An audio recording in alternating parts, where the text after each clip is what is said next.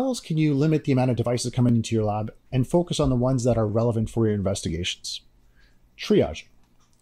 In the past, there's been no real effective way to conduct mobile triage. Triage has been around for computers, but for mobile devices, it hasn't really been effective. Mobile tools in the past have merely just scraped the surface. With Cellebrite Inseyets powered by UFED, this new technology changes the game. What it does is provide you triage capabilities, but at escalated privileges. So not just partial access, what we've seen in the past. Let's take a look at what it looks like. Triage is conducted based on profiles that are created. Custom profiles that can be created at agency level and published through Commander or at the endpoint level using the offline tool. It's very simple to create these profiles. With the tool, it's walk you through this. You create the profile, add details about it. I'll quickly fill this in. Once the information at the detail level is created, you can start adding your criteria. Take a note, you can actually add passwords to this as well. So if you have search criteria or a triage criteria that's, let's say, sensitive to investigation that you don't want to share with everyone, you can enable a password that's not available for everyone. Different types of criteria you can add are either IMEI, IMSI, user account information, installed applications, locations, phone numbers, and email. More and more information is going to be added to this and added different types of profiles you can add. So this list is just going to grow. We're going to start with, let's go with the IMEI number. Since I have a suspected number, IMEI number for the major kingpin, I'll add that as a major severity on the severity scale. I could stop there, or I could just keep on going and add additional information. So I'm just going to add actually another, and I'll add an email. But this time I'm going to add it as a minor severity on the severity score. That maybe it's just unconfirmed. And how about a telephone number? We'll do a telephone number as well. At this point, you can save this profile. And let's take a look at the device. Once access is gained to the device, the triage scan option is going to be available at the bottom.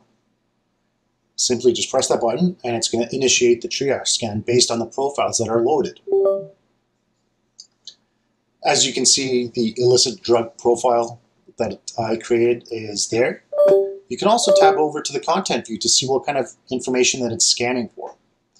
This could be relevant if you have multiple profiles looking at once to see what kind of information that it's scanning. Once the scan is completed, as you can see, it took a minute to scan the device. You have one major hit and one minor hit in that profile that I created. You have the option to save the extraction. So I could save the extraction of the positive hits. And then also save the report. So a report that you can hand off to investigator to pursue other leads. And then from here, you have the option to go right back to finish the triage scan and come back to the mainstream. If, let's say, there is no hits and this device was not of interest, you can just finalize and move on. In this case, let's say if I wanted to continue with the extraction, I could just conduct the extraction normally as I did before, or push it through Streamline to Physical Analyzer to continue the investigation that way. But again, this is just one simple way and one easy way to be able to limit the devices coming into your lab because you know what's in those. But before we finish off, let's take a look at that little report that's generated. So as you can see, all that information, the actual source of where that information is coming from, whether it's a major or minor hit, the email, the telephone numbers, all that information that's there.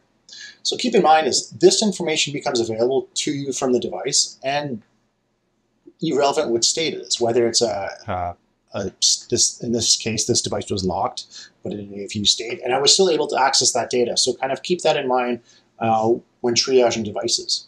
Right? Triage in the past was quite different when we had to deal with devices that were unlocked and accessed this way, whereas now you can do this even on a locked device.